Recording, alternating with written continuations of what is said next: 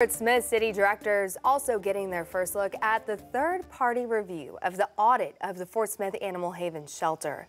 That audit accused the shelter of overcharging the city by about $101,000. Well, since that first audit came out, the amount the city says it's owed was cut down to $77,000.